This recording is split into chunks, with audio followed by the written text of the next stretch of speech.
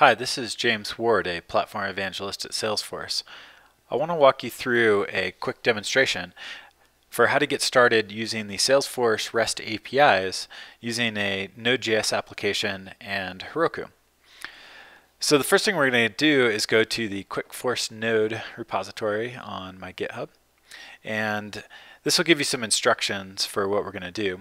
The first thing we're going to do is actually just deploy this application on Heroku. So what I'm going to do is click that, and then this will walk me through the deployment of this application. And all I really have to do is just click deploy for free. And now this will take that Node.js application and build it and deploy it on the cloud.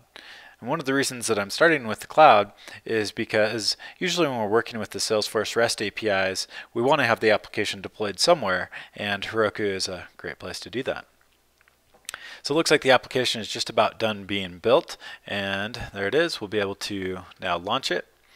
And when we launch it, you'll see that we get a new domain name, and it's taken us to a setup page where we're going to follow some instructions for how we set up this application to run on Heroku and connect to Salesforce. So the first thing we need to do is create a new connected app in Salesforce. So I'm just going to open up that link. It's going to go into Salesforce setup, and I can just give this any name there and put in my email. And then I'm going to enable the OAuth settings. And now I need to enter these callback URLs. I can just copy and paste these from the setup instructions, specify the OAuth scopes that I want, and then hit save. When I hit save, it's going to tell me that it's going to take a couple minutes to complete the setup of this new connected app. And so we may have to pause for a minute once we get there if it does take indeed a couple minutes. Okay, so now that I've created my new connected app, let's go back to the instructions. And we'll say that I need to take the consumer key and consumer secret, and I need to plug those into my app's settings on Heroku. So I'm going to open up my app settings, and we'll see in my app settings there's a place to reveal our config vars. I don't currently have any, and what I need to do is plug those in here. So I'm going to have one called consumer key, and then the value of that is going to be this value here, and put that in the value and then hit add.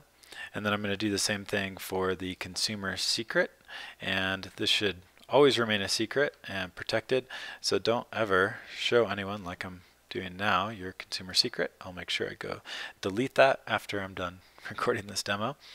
Okay, so now that I have that consumer key and consumer secret set in the Heroku application, let's just go hit refresh on this page, and you'll see that I do get an error, and that's indicating to me that this connected application is not finished being set up yet, and so we're going to have to wait that 2 to 5 minutes. So I'll just fast forward through that and be back in a second.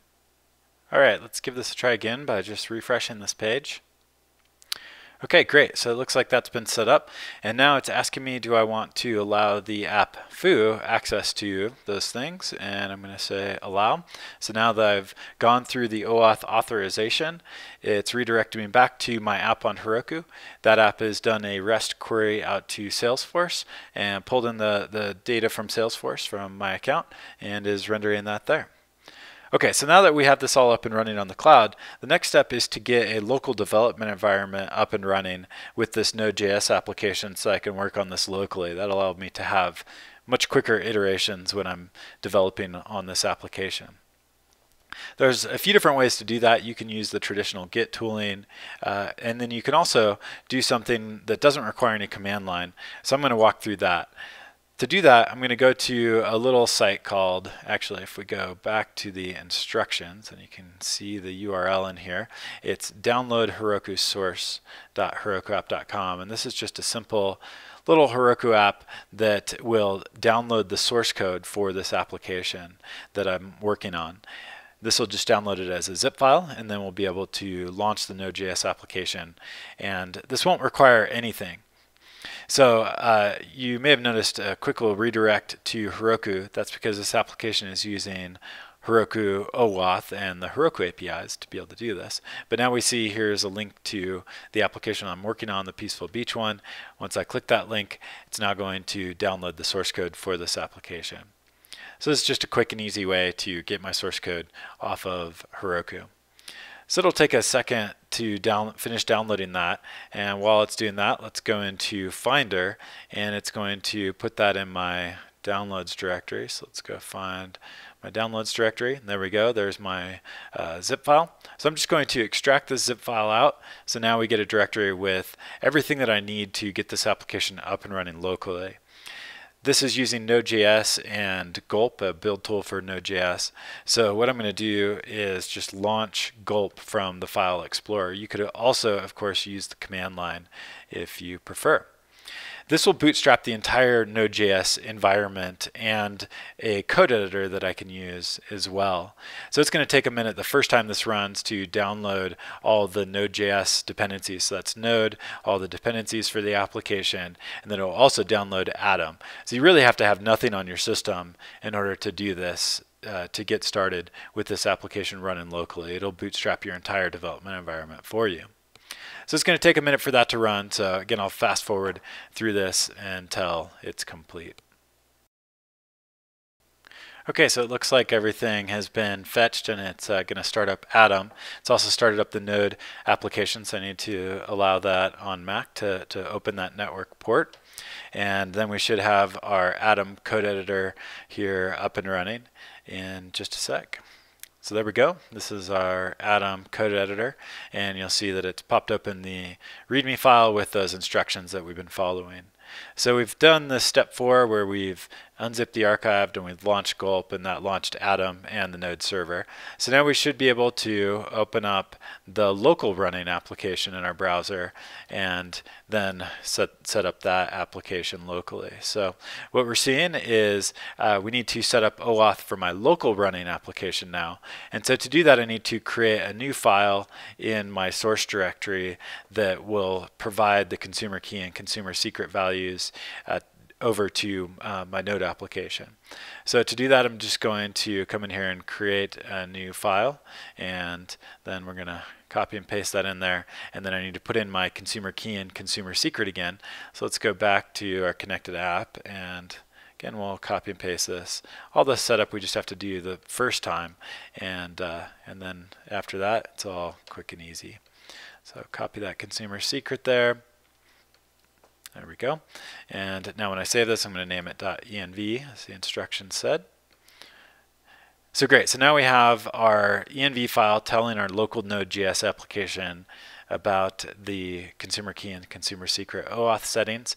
So now I can go to my local running app, which is the localhost 5001, and I can just refresh this page. You'll see that it went through that quick OAuth exchange there, and now we're seeing the app running locally. So that's great. I have my local environment all bootstrapped and up and running now. And so the next step will be to make a quick change to this application and then redeploy that change out to the cloud with Heroku. So let's go over to Atom and go explore the source code. From the top, there's a views directory that contains some handlebars, templating files. Then I have the app.js, which is just the main application here.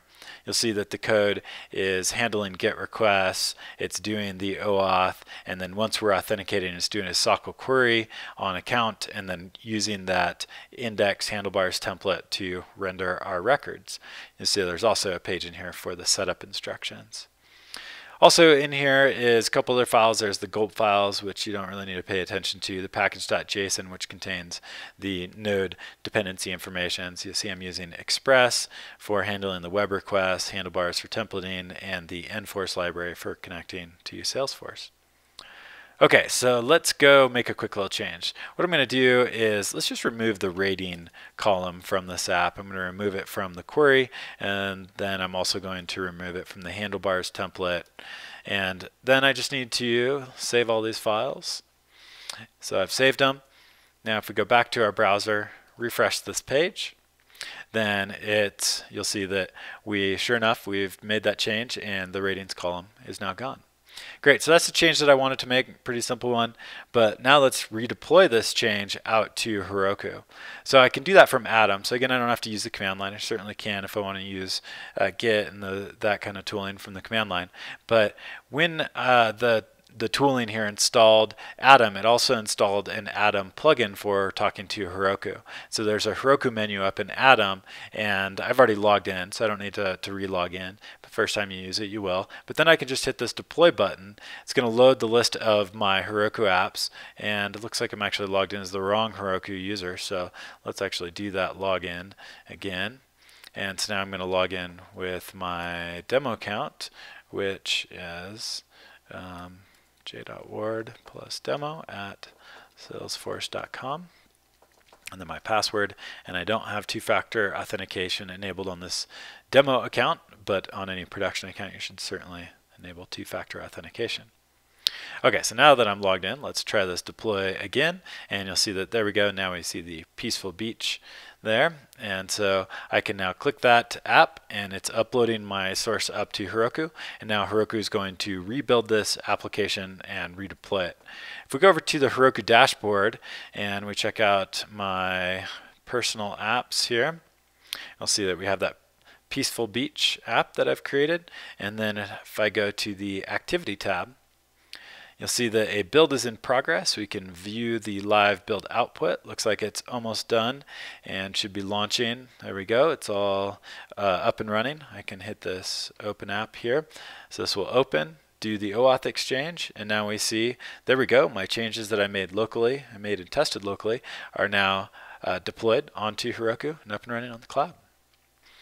So that's it. That's a full round trip from being able to deploy an application on the cloud that uses the Salesforce REST APIs, pull that down to my local environment, make changes, and then redeploy those changes. If you want to get started, just go to github.com/jamesward/quick-force-node and then click that deploy to Heroku button and follow the instructions. Let me know if you have any feedback or need any help. Thanks for watching.